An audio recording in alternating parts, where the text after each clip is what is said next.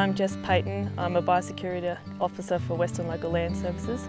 I'm based in Bourke, but I currently service both the Bourke and Brewarrina area. Mainly I deal with the most is pest animal management for pest species. I also do a bit of travelling stock reserves as well, and emergency management preparation, and the occasional animal health case as well with the district vets.